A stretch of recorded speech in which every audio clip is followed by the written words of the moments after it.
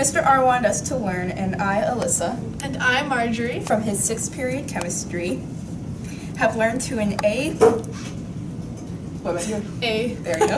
Level, the following concepts, chapter 12 through 14 of our chemistry book. This is not an inclusive list, but my selection of concepts from each chapter that I will remember.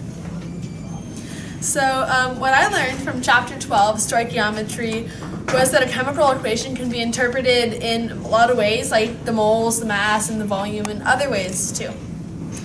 We began this grading period with stoichiometry, which was interesting to say the least, but you gotta look at balanced chemical equations like a recipe, also like a cookie recipe, so when you're making your chocolate chip cookies, because those are really good. For chapter 13, states of matter, I learned about a triple point, which is when 3 states of liquid of a substance can exist at the same time. I found that really, really cool.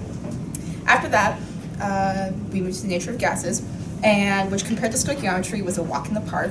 I learned about sublimation, which occurs in solids with vapor pressures that exceeds atmospheric pressure at about room temperature.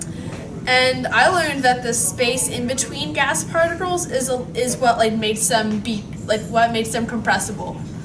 Let's see. Is that chapter 14 that you just did? Yeah. Okay, that was chapter 14.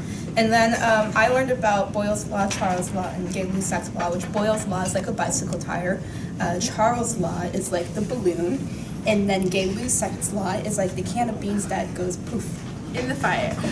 So Albert Einstein once said that all of science is nothing more than the refinement of everyday thinking. And this couldn't be more true, especially in chemistry. This grading period, we looked close at everyday life with the help of a great teacher, Mr. Rasmussen. Anything to add, Alyssa? God bless America. Let's hear it for him.